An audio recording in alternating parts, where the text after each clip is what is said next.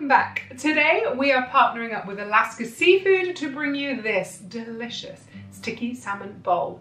Now, before you rush off and make this, just do me a favor. When you go and buy ingredients, buy double, because I promise you are going to want leftovers for tomorrow. Just trust me.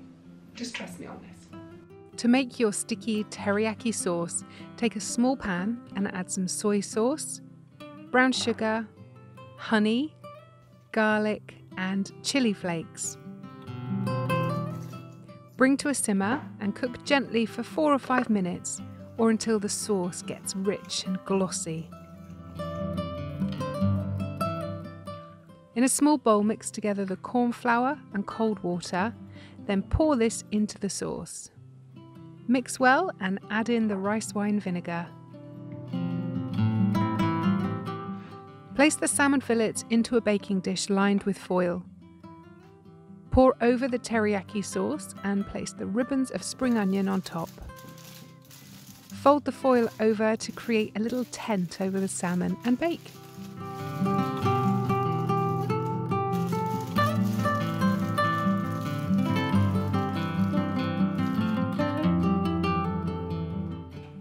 When choosing salmon, I urge you to source wild and not farmed salmon.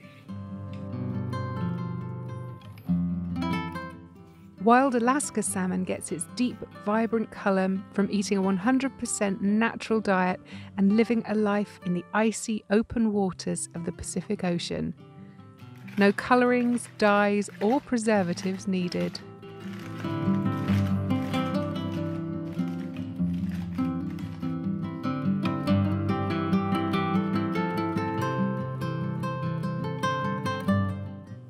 Now to make my bowl, I added hot rice, ribbons of heritage carrots, my sticky teriyaki salmon, avocado and edamame beans.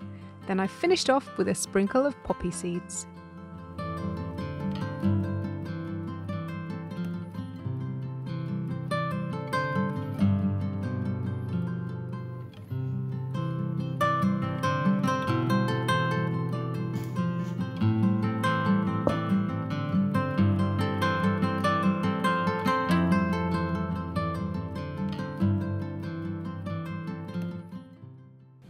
So huge thanks to Alaska Seafood for inspiring my delicious lunch. As always, pop down to the description box below where you can find the full written recipe, and I'm going to catch up with you guys in the next video.